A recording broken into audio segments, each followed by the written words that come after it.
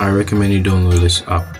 It can be useful for using reference windows or any app you want. It can also be used to search Studio Light players.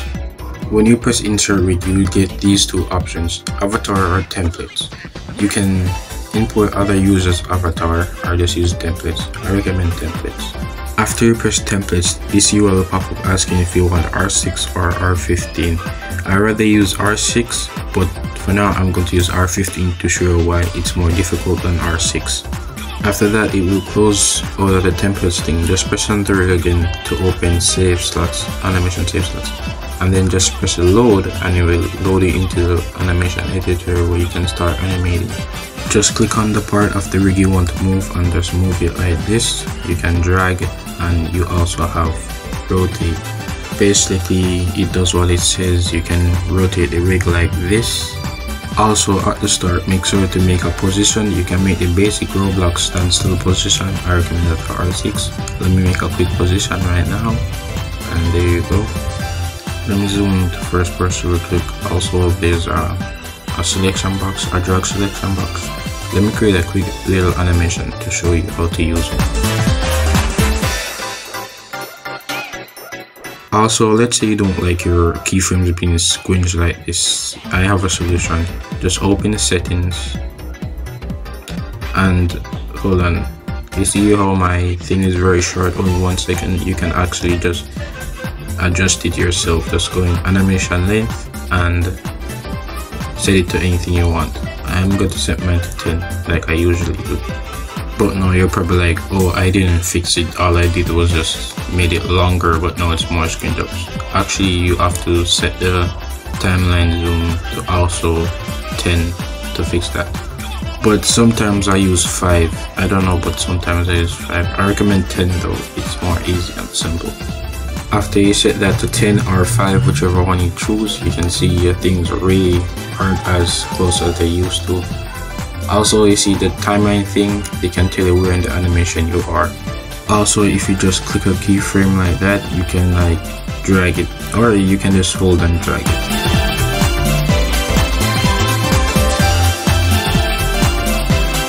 Alright, now that the animation is finished, we can talk about this drag selection box. Basically, you just drag it over the keyframes you want to select.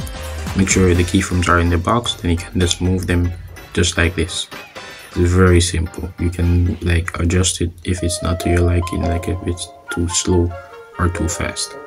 Free Animate also has easing, which I have no idea how to use. You'll probably just have to watch another video on Moon Animator on how to use easing, because I don't know to use easing at all. The only one I know to use is consistent, but I do know how to apply them. Basically, you just have to select the keyframe and then press the easing style you want, and then it will just change to that. But Free Animate is a bit different. For the consistent, you have to select the one before and then it will be consistent, not the one after. You can also import your own avatar or other people's avatars. You just have to type in your username or their username, and you can also choose from between R15 or R6. I'm going to use R6 because well, I like R6 more.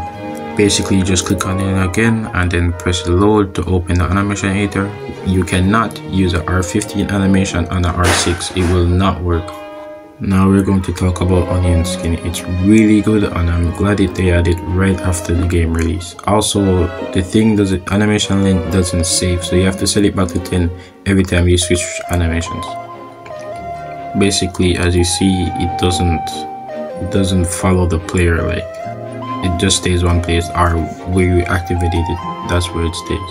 But you can just simply turn it off and turn it back on to put it in the position you want to be, like you want the foot to be in one position.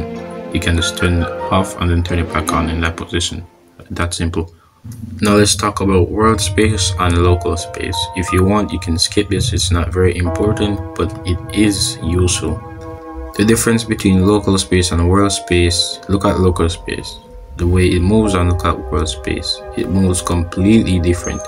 Basically, local is like it moves the direction that the arrow is pointing to. Local space moves the part based on the object's own direction, while the world space moves it based on the global scene. So if your character turns local, follows them, but world doesn't. I got that from ChatGPT because I have no idea what this stuff is, by the way. There's also a delete button to, like, if you don't like what you just made. You can group and delete, or you can just delete a single keyframe. Alright, now let me explain cut. Basically, cut, you just like, let's say you just pick up something and place it back somewhere else. That's cut. You just cut the keyframes from the certain area where it's at, and you can use the paste button to paste it where you want to. Copy is basically the same thing, but instead it won't delete the keyframe. You will just copy and you will just have it saved, and then you can paste it where you want. Also, I forgot to mention earlier, click on the camera icon to enable FreeCam. Also, use the consistent keyframe to create stop motion animation like this.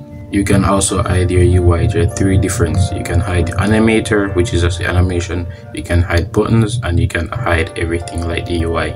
You can also save your animation by just clicking save, just like that. And you can also export by clicking export and copying this code and using the free animate plugin and pasting the code in the plugin, and you can import the rig or publish animation. That's what I remember. And now for the last unimportant things, you have the loop button, which basically does what it says. It loops your animation. I recommend you use it for walk animations or emotes that uses loops. Also, I'm not going to explain most of the stuff. I'm going to explain some important stuff like this. Basically, every time you play your animation, it get rid of the UI. Just press on the screen again to stop the animation, and the UI will come back. Now, use last easing. Basically, you use the last easing style you enabled and used on the animation editor. Here's how it works. Basically, you just use a easing style, and then you just paste another keyframe, or just paste another keyframe, and it will just use the same easing style you used last. Playback speed. I'm pretty sure if you're not dumb, you'll understand how to use this, if you're even gonna use it at all, because I don't think it actually affects the animation inside Studio.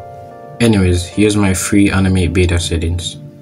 Don't use the playback speed. It's not supposed to be set at 1, it's supposed to be nothing. Also, I almost forgot to mention, you cannot cut or copy a keyframe and paste it into another animation.